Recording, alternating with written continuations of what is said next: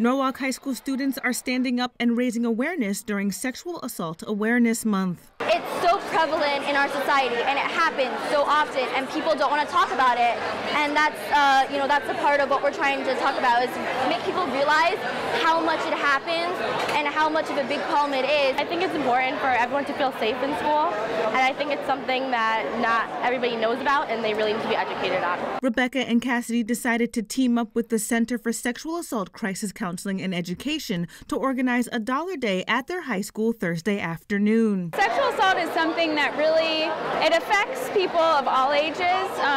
Starting from a very early age, it's possible that people can experience this. So it's important to let the high school students know that if they have experienced it, they have a place to go and they have somewhere that can support them and help them through whatever they're going through. The girls say starting the conversation now amongst their peers is important, not just during Sexual Assault Awareness Month, but throughout the year. I've realized that a lot more people have experiences than we expected, and I've also realized that not everybody knows, people don't know anything about this, and so it's really good that we educated them. People need to feel more comfortable about being able to talk so we can help them, so they can help themselves, and so we can create a better, safer environment for everybody. Reporting in Norwalk, I'm Rebecca Klein for It's Relevant News.